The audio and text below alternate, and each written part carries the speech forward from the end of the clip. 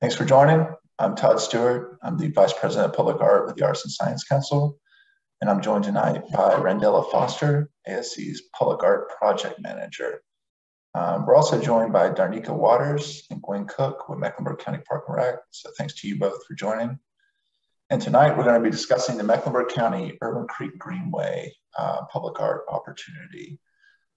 This is a chance for us to share a little bit about ASC and our process for commissioning artists and then getting artwork built through the public art program. We'll do a review or overview of the Irwin Creek Greenway project and specifically the public art opportunity. And then at the end, I'll be giving some tips or pointers or some suggestions that you may want to take into consideration as you're developing your application for this project, if you choose to do so. And then another brief, just kind of housekeeping thing. We are recording tonight's meeting. You should have probably gotten a notice of that when you joined. This is just in case anyone wants to see it, for posterity, so everyone's questions can be kind of recorded here and we can share it with the world. Okay, Randella, can you advance to the next slide, please?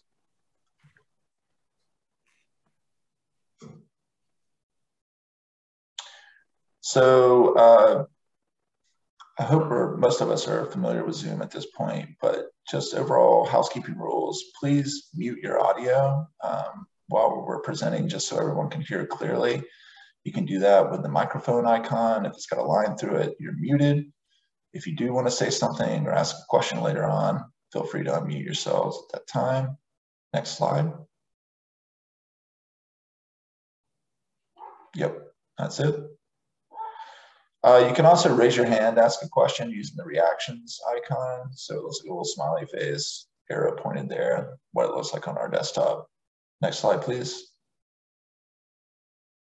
And then just press the raise hand button. While we're presenting, if you would like to put any questions or comments in the chat, Randella and I will be monitoring that throughout the meeting tonight, and we'll be happy to share those with the group or answer it in the chat room. And you can find that by the little speech bubble icon. Next slide. And that's where you put it in, all your questions and comments. All right, next slide, please, Randella.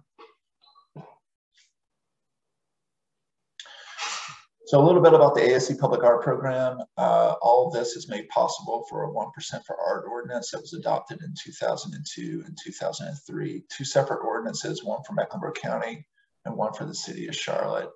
And what that percent for Art ordinance means is that 1% of eligible capital improvement project funds are designated to public art for that specific project or within the geographic area. ASC, when we work with the county and the city, we try to keep it as closely tied to the project that the funds are coming from as possible. So we manage the public art program for Mecklenburg County, city of Charlotte, and through the city of Charlotte, Charlotte Douglas International Airport. We've been involved in public art management since 1992. At that point, it was a lot of philanthropic groups raising funds together and then donating works of art to either the city or the county or the airport. And ASC worked as kind of a broker in terms of working out all the logistics of that, both administratively and citing the works and how that whole process would work. So in the 20 years that we've managed this program through the ordinance, ASC is responsible for the planning of the artworks, the artist selection process in partnership with the Public Art Commission. We contract with the artist, help facilitate community engagement, and then coordinate the facilitation of fabrication and installation. All of this is done with Public Art Commission oversight. I'll talk a little bit more about them later. To date, we've accomplished 180 projects. Those are represented in this out-of-date map that you'll see to the right. The blue dots are county projects, the red dots are city, and from time to time we do get a private commission from architects or developers or specific groups, and those are represented by the green dots. And currently we have about 40 plus projects in some form of design, fabrication, or about to be installed. Next slide, please.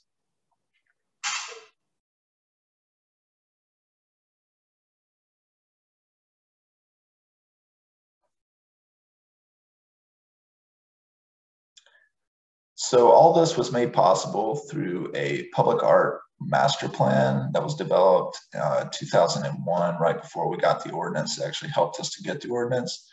And within that, we kind of deemed our objectives as public art serves as a catalyst for connectivity, bonding people to a place and one another, generating a greater sense of pride and responsibility for places that enhance quality of life and celebrate communities' unique attributes.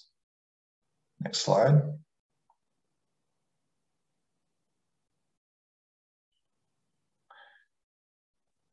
And a little bit about the public art artist selection process. So ASC typically releases one of two types of opportunities, either a request for qualifications or an RFQ and a request for proposals.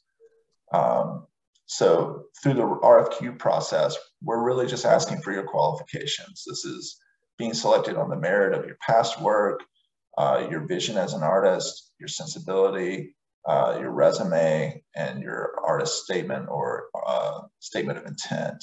With proposals, from time to time, we do gather enough information during the planning phase of a project, or maybe we're under a stricter deadline, or there's some very specific attributes to the project that call for a proposal. Usually we provide an honorarium for selected artists to develop proposals, and then the artists are selected based on that. Regardless of the type of call artist we release, the Public Art Commission plays a central role in that. That's a 9-member appointed body, 3 appointees by the City of Charlotte, 3 appointees by Mecklenburg County, and 3 appointees by the Arts and Science Council. And their responsibilities are really the formal commissioning of artists for specific opportunities, and then the oversight of each design phase for those specific projects, and the eventual acceptance of the artworks into the city, the county, or the airport's collection via the city. So all that's to say is ASC is responsible for the management of the project, of getting the projects built, getting the artworks built, but we actually don't own any of these artworks. It's all the property of the county and the city. Our artist selection panels are chaired by a PAC member and comprised of 3 to 5 individuals, majority art and design professionals, with community and stakeholder representatives involved as well. We do have a PAC chair that oversees the process on each artist selection panel. They're the ones that help facilitate the meeting and then report back to the Public Art Commission. And generally this happens in 2 different meetings. One will be to review the applicants that applied to the opportunity, to select 3 finalists, possibly more. And then at the next meeting, we call those panelists in, either in person or we've been doing it via Zoom for a while now. And it's very much like an interview process. The artists are allowed to present their work, present a little bit about themselves and their creative practice to the voting panelists, and then have a chance to answer some questions from the panelists as well. Your applications and how you make it through to being one of those finalists is you're evaluated on the following criteria: originality and creativity of past work, exemplary technical competence and comparable scale of past work, professional qualifications and experience, and consistent quality in production of artwork. Next slide, please, Randall. And then, as I said earlier, ASC really sees public art as a way of tying people to the place in which they will live, and further putting some humanity into the built environment of the city. And we take that as a great source of pride, and we really achieve that through dialogue and working with community members. And the requirement of each of our contracts is some form of community engagement, often multiple types of community engagement. So even from the beginning of the process, as I said earlier, community representatives serve on our selection panels, so their voices in the room when artists are being selected. From there, the commission artists dialogue with community members, both for inspiration and as a means of fielding their concepts and kind of getting some feedback on how their design is progressing. They may have specific questions to communities. They may want to involve communities in very specific ways. Some artists even go as far as to lead artist-led or or facilitated workshops where participants are involved in some form of making or designing elements or attributes of the projects or the artworks. Some artists conduct surveys in terms of helping them to deem, what would be priorities in terms of representation or certain symbols or certain imagery or forms to use in the artwork. And then from time to time, we ask artists to do presentations on their works to either student groups or to the community at large, and invite them to participate in dedications when appropriate or when we're allowed to. And the images you'll see on the right are just various community engagement meetings we've had throughout the years. The top left, it's fine. Top left, it was with Blessing Hancock for the Joint Communication Center. That was a really interesting one where we combined community members with members of the police and fire staff. And then to the right of that is Michael Morgan leading a clay brick making workshop with community members in West Charlotte. And then Laurel Holzapfel and Sean Cassidy conducted a kind of like a learning opportunity and small design charrette along the Cross Charlotte Trail for their section of that project. Okay, next slide, please.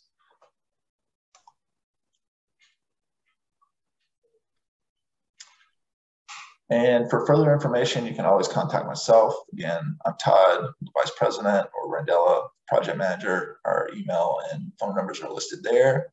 You can find out more about ASC at our website. You can also, through that website, find more about the completed projects and some projects that are in progress at ASC Public Art. And we mainly list our calls to artists through our website, and that link is there as well. If you'd like to know more about ways ASC is impacting the places or neighborhoods in which you live, or get constant updates on certain grants or public art projects, you can follow us on Facebook or Instagram at ASC Charlotte.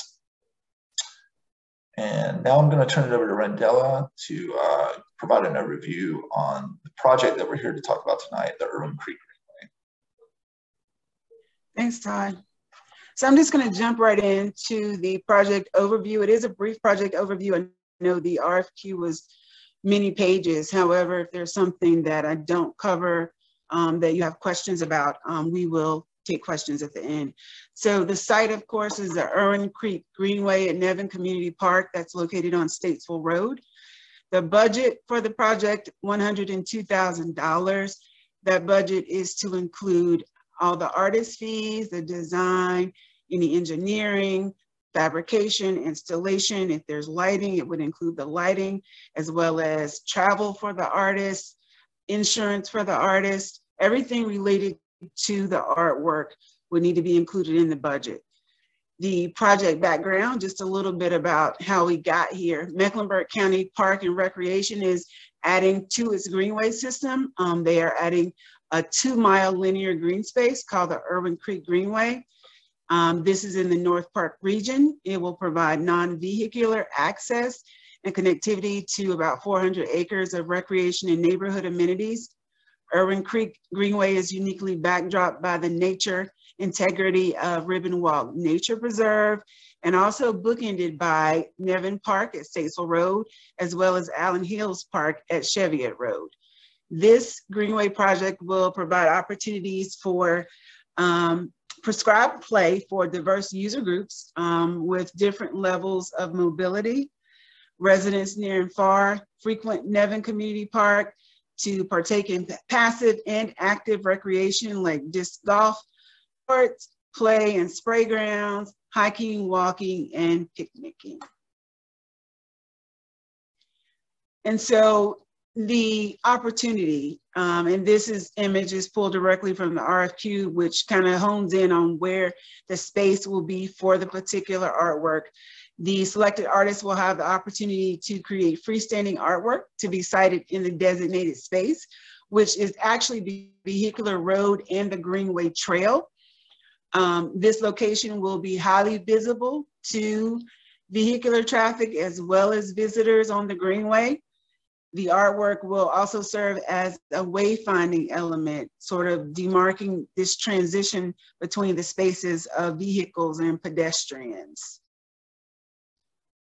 We are getting the artists on board early so that they can actually help in what that space, integrating the artwork into that particular space for a seamless presentation.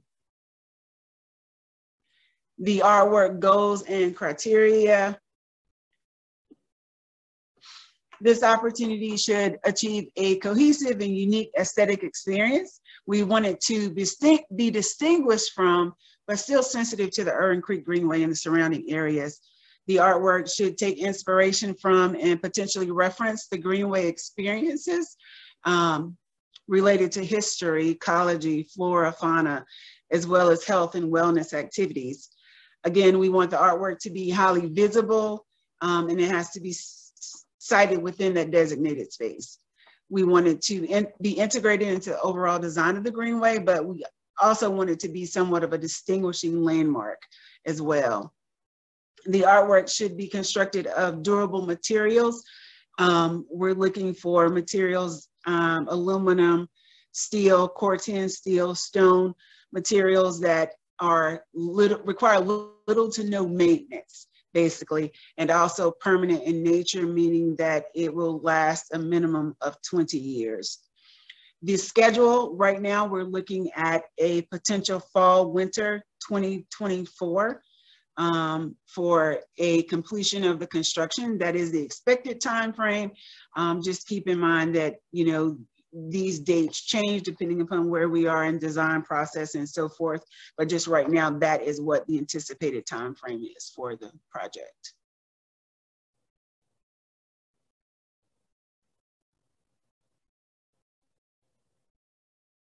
And then this is just an area map I pulled from Google Earth.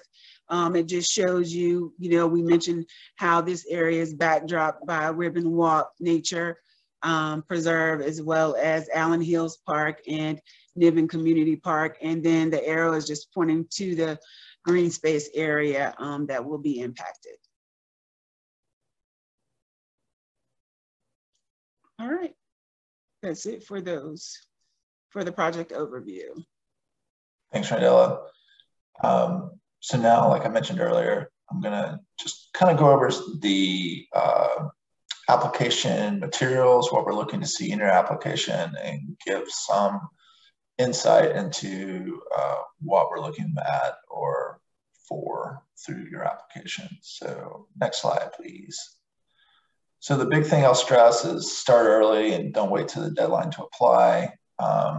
This really, in terms of just not stressing you out, from time to time, like if some issue comes up, either with your application or through SlideRoom, which is the platform we use, the software we use to review applications and for you to submit applications, it's best not to wait till the last day of the thing in case any kind of technical difficulties come up.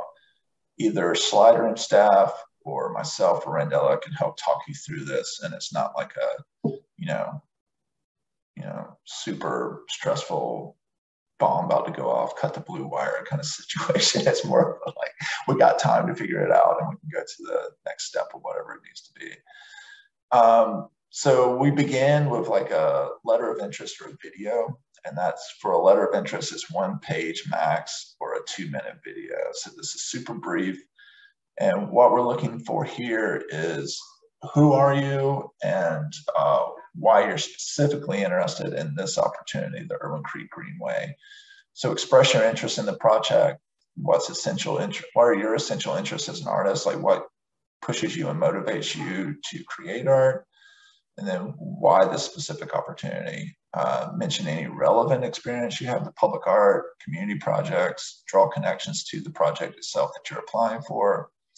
Discuss your process for conceptual development and designing and fabricating your work in general. Is your work typically site specific? It's always good to provide examples, be as concrete as possible. Are you comfortable involving communities in your artistic process? And provide examples if you have those. If you haven't had a chance to work with communities for your process creatively, maybe talk about some ways that you're excited to explore in which you would consider doing that. And then indicate ways a viewer may experience your work up close and from a distance. And then close with why you think you would be the best artist for the commission. We're going to move to some examples, and Stacy Utley, one of our Charlotte-based artists, was kind enough to lend us some of his application materials as a resource. So this is Stacy's letter of interest for the 5 Points Plaza project, which he was awarded through a collaboration with Edwin Harris, who's a Durham-based architect and artist. So you can see, I'm not going to read all this to you, but he breaks it out really well, very deliberately, and making his argument for why this project is something he is not only excited about, but well suited for. And then you can see he even has a bulleted list of similar projects or opportunities that he's achieved. Next slide.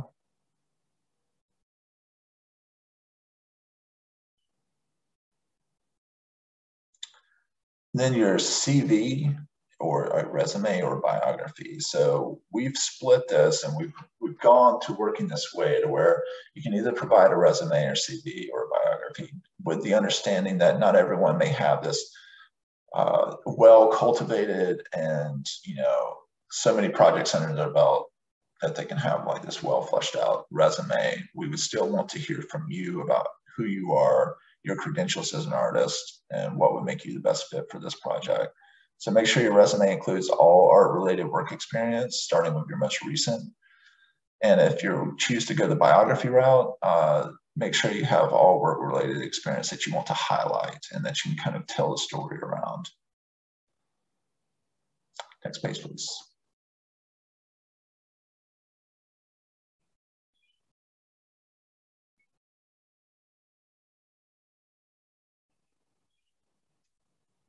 All right. And then I would say probably the most important portion of any application is your portfolio images, or the images in which you share. I'll be honest, I forget off the top of my head the number of images we allow you to share. I think I want to say it's like 8 to 10. Is that correct, Brandella? Yes. Yeah. So, I mean, that's to me personally, that's not a lot to really, especially working sculpturally, and this is an opportunity for sculpture. Sculpture exists in the round, in the built environment, and kind of getting those perfect shots of it that kind of, a sculpture can change as you move around it. So I think for people working three-dimensionally, sometimes this can be especially challenging, but I will say I've seen more success in people showing like the one like prime example of like how best to display your artwork, rather than trying to collage a bunch of different images into one image submittal.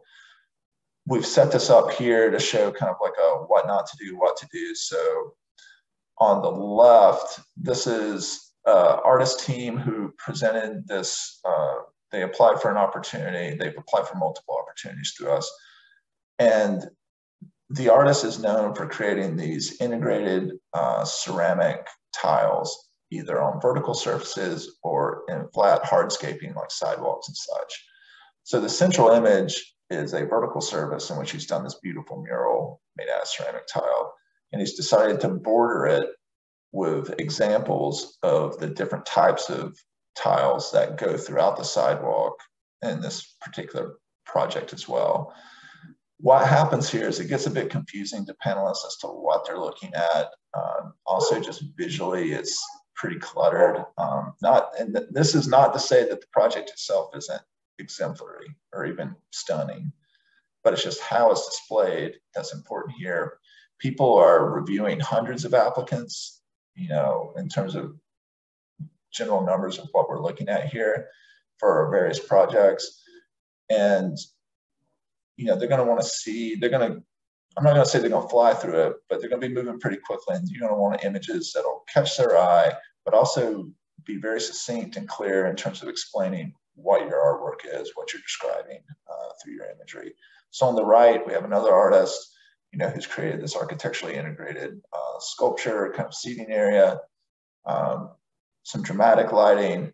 included people for scale so that you don't have to actually look at the dimensions and kind of guess. And also, you know, it being up against the architecture helps as well.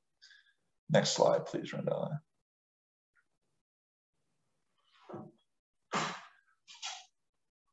So yeah, so my advice to you would be try to be as clean and clear in the images and the projects you're portraying as possible, and not to do that kind of photo montage or collage approach.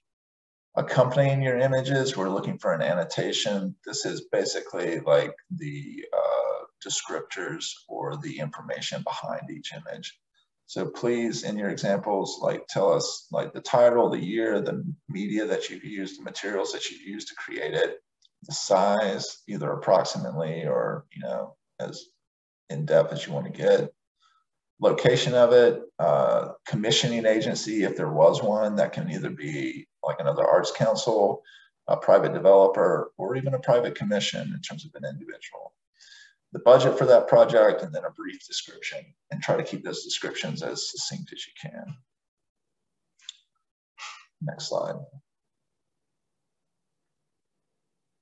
And then references. So this is for the finalists. So if you're one of the finalists selected for this opportunity, we do ask that you provide 3 references that we could call and check. I would say here, you know, this is an example of what we're looking for. If you can just give us their name, organization, or your relationship to them, email address and phone number to reach them by, and then any kind of position or title that they hold within that particular organization, that would be helpful. As a good rule of thumb, please reach out to them first. Let them know how excited you are to apply for this opportunity, that you've been selected as a finalist, and that you hope to use them as a reference. It always helps us when we're talking to people who expect it. Next slide. Todd, I will say we are actually requesting the references in the RFQ. That way we already have them and we can hit the ground running. So it's already in there for them to submit it with their application. Okay. Next slide.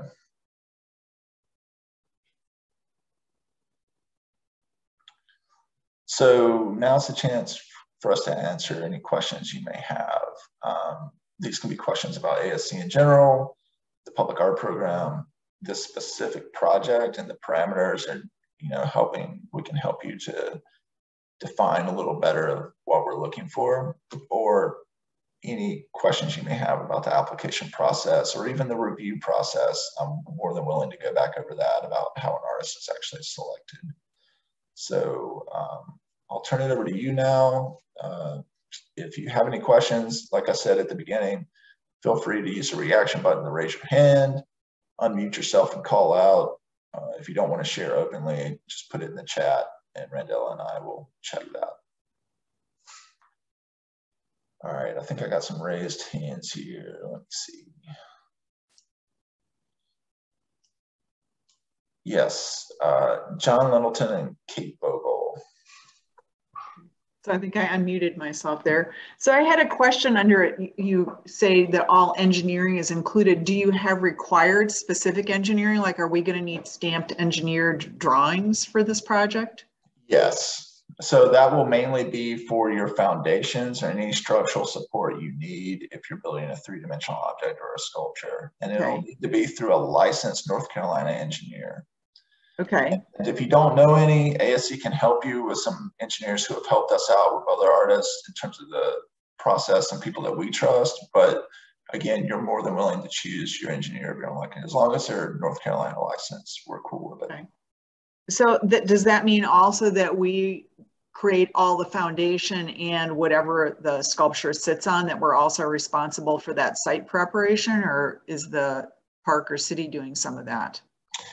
I would go into it with the understanding that you're doing it. From time to time that changes, but in terms of budgeting for your artwork, I would be conservative and lean more towards into it's got to be turnkey, and the artists will have to do their foundation as well. Okay. And under testing, are you suggesting that we're going to have to be doing soil testing or something, or what were you considering? Yeah, so that's one of those things, like, you know, when we get into the project, we'll understand a little better about what's going on. So if there's already soil tests being done in the general vicinity of like where the sculpture's going, your foundation's going, there's no reason to redo those. But from time to time, artists will need to do bore testing and, you know, figure out what the conditions are before getting a structural engineer involved. Okay. And then permitting, do you anticipate that there's permits we're going to need there? The only permitting I could think of would be for your structural, again, and that would be something that a general contractor would actually apply for through Mecklenburg County when we get to that part of the project. Additionally, lighting, if that's something that we begin to include in the scope, figuring out how it needs to happen, I don't know. That's not really something we've discussed yet, but that electrical wiring diagram would need to be permitted as well. Even if you're using something low voltage, we've run into problems with that in the past of thinking like, well, you know, I'm going a solar route or whatever. Mecklenburg County and Duke Energy, all those, they're still going to want to see permits for it. And then you also had said that we need to be there for in-person community meetings. Do you have some sense of like typically how many in-person meetings versus Zoom meetings your projects are taking? Yeah, so it's always one as a minimum, but it's usually around 2. And the reason we do that is we'll do one up front where you're able to kind of introduce yourselves, and ASC will help you with this, introduce yourselves to the communities in which you're designing for, you know, maybe get some inspiration from them.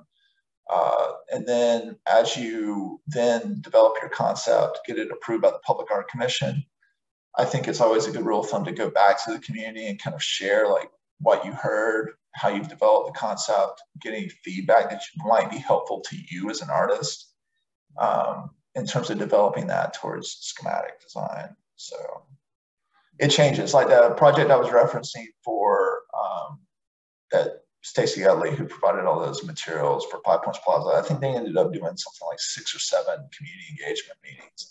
Now, what I will say is that's defined in the agreement that you'll be, you know, signing as an artist, like up front, like the number. I don't think we've decided what that number will be for this project at this time, but it'll be at least 1. And I don't think more than like 3, you know, 2 or 3 at the most. Okay. And then insurance, are you requiring upfront insurance for during the process of creating the piece? And then is there insurance required that we have to carry after the install? Just during it. So the way it works is, you know, we're going to look for general liability insurance and advertising insurance, you know, pretty standard stuff throughout the life of you creating the project. And we'll look for ASC to be added as additionally insured. So once it's installed, once the Public Art Commission has accepted the piece into the collection in Mecklenburg County, then they own it and their insurance covers it. So you do not need to have insurance for the life of the project or the life of the artwork. Okay, great. Those are my questions. Thank you. Those are very good questions. Thank you. Hey, Randella, can we move to a slide that's not just, it doesn't just say questions, like maybe like one of the images of the site or something like that. And I'm going to apologize up front if I've mispronounced anyone's name. I always hate to do that, but Chalise Barsh. Yeah, hi. It's Chalise. It's spelled like chalice. It's all good. Okay. Yeah. Yeah, maybe this got covered, and I think I might have just missed it. When you get insurance for you don't have to like get insurance before you're approved, correct? That's right. Like, cool. Just as soon as you get the agreement, we negotiate it, you sign it, ASC will just look to have us added as additional insured, and we'll need a certificate of insurance delivered to us like in the early phases of the project. Okay, awesome. Thank you. Yeah, I think it's like 30 days in the contract. They have to get that. Thank you. Yeah, it is something like that. Jonathan, you have your hand raised. Yes, a couple of questions. Are there fabrication material limitations that we need to be aware of? I know that a couple were mentioned, but I just wanted to confirm that there wasn't anything that is out of the picture, or there are things that are expected to be included as far as materials. Yeah, I mean, that's a tricky question to answer because it's going to have to be durable. And ASC in Mecklenburg County, like we define durable as it's going to be, you got to take into consideration it's going to be in public space, especially this space. Like, not only is it, you know, the weather, the elements over time impacting it, UV rays, but people as well, especially if you design something that's to be interacted with, like people climbing on it, people, whatever. I mean, so in terms of answering your question, Jonathan, I mean, there's certain things like glass or certain acrylic materials, thinner acrylic materials, things like that, that just wouldn't, I don't think would work for a site like this where it's going to be heavily trafficked by, and then also just a huge amount of UV and weathering that it's going to take. So some of the materials that Randella mentioned, you know, like stone, concrete, Corten steel, stainless steel, painted aluminum, or powder coated aluminum, things of that nature are what we generally see in our project. But I by no means want to hinder someone's creativity. If selected for the commission, I think it's more of an opportunity for you to have your idea be concept driven. Let us have a dialogue and a discussion with you about what materials you could see your project being made in. Would that work? Would the county, who ultimately takes on ownership of the project and is liable for the maintenance, you know, and the safety of the piece, is it something they're comfortable with? So it is very much a discussion during that conceptual kind of phase of the project. We don't, I guess I'll end it by saying we don't have a list of like, here are materials you cannot use and here are materials that are ASC approved. It's a little more fluid than that. Nice. Okay, that's good. If I may as well, are there any sort of limitations as far as installation access? It seems like there's a lot of openness based on the photos and stuff, but I just wanted to know if there was any sort of issues that might be apparent for getting access in for the installation process itself. So you mean like actually getting like size of heavy vehicles, equipment and stuff yeah, into the site to actually install it when the time comes? Yeah. That's something we'd have to look at later. I mean, things are going to change as it becomes a construction site, but probably change in regards of more access rather than less. But don't hold me to that yet. It's something that at that point, it's more of an opportunity for ASC to help the commission artists kind of coordinate not only with the project managers and the planners through Mecklenburg County, but also the contractor and the architects, particularly the contractor, to figure out like what's the best way to access the site and how to do so safely and not ruin the site depending on what other work's being done around it. But looking at it now, I wouldn't see any problem getting like forklifts, cranes, you know, other materials kind of access to the site. Yeah, and those are questions we ask you. I think it's the schematic design where you have to like tell us what equipment you plan on using for the actual installation. So we do ask that up front to try and coordinate that for you, as Todd mentioned. Excellent, thank you. Thank you. Let me see. And Lane A. Hi there, yes. I have a question about the credentials part. Underneath the credentials where it asks for a minimum of 30,000 budget project, right? Right. Is it preferred that that is specifically sculpture? No, we just want to see that you've worked with budgets of that scale. You know, I think if in terms of selecting the work, with this being a request for qualifications, if you have artworks completed that are similar in scale or scope or whatever to what is being asked for here, That can be a help, but it's by no means a hindrance if you don't. I would just really focus on your letter of interest and your expertise as an artist and your vision in terms of what you submit. Okay, got it. Thank you so much. Yep, thank you.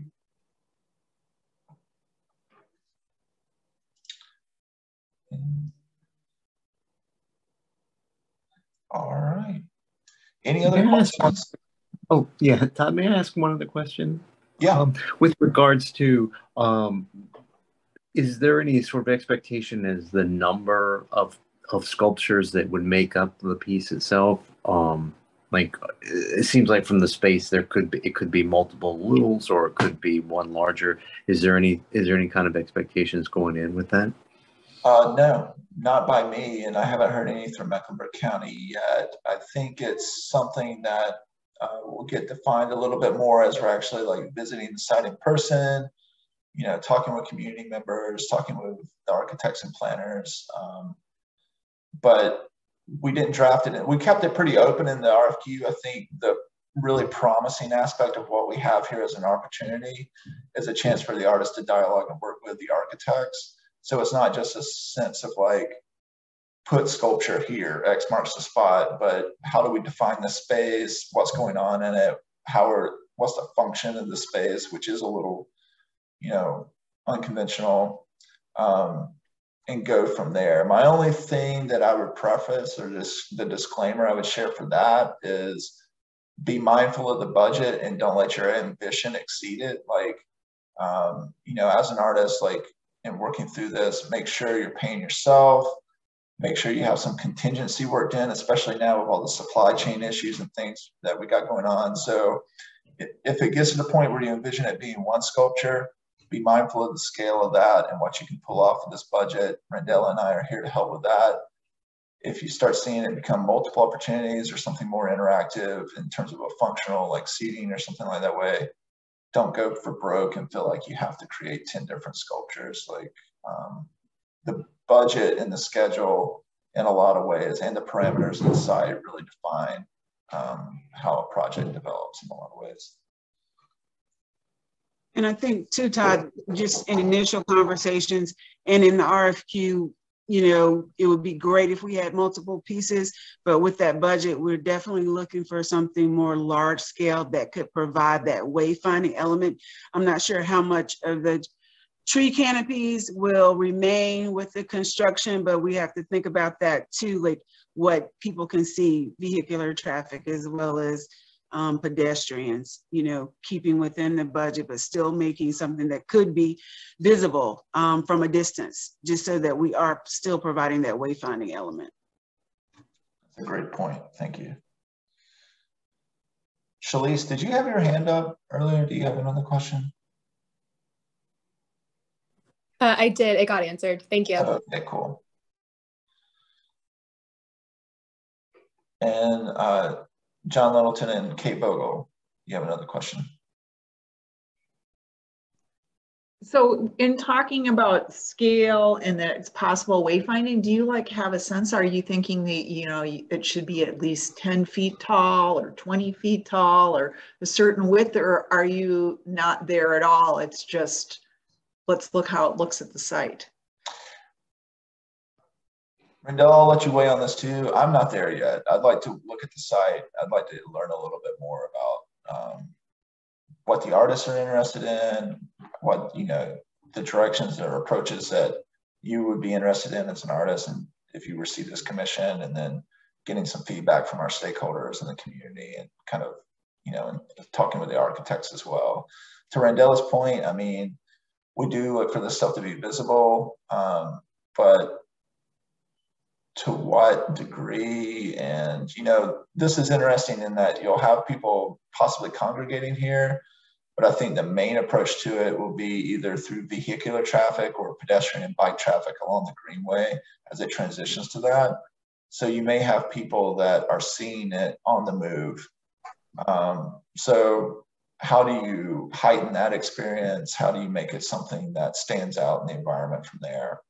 Those are questions I would pitch to the artist, but in terms of scale and, you know, form, I would be looking to you all as the experts on that.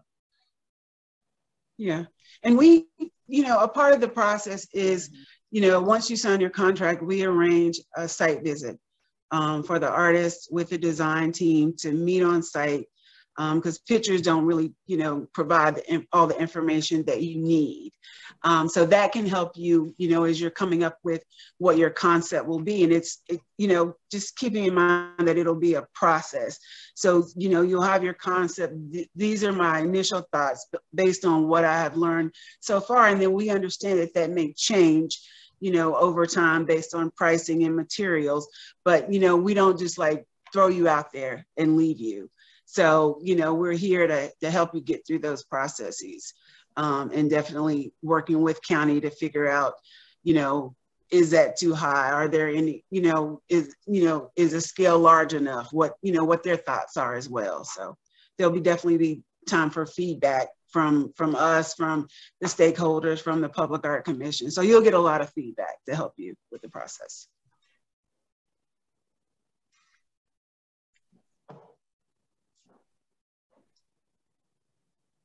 Any other questions?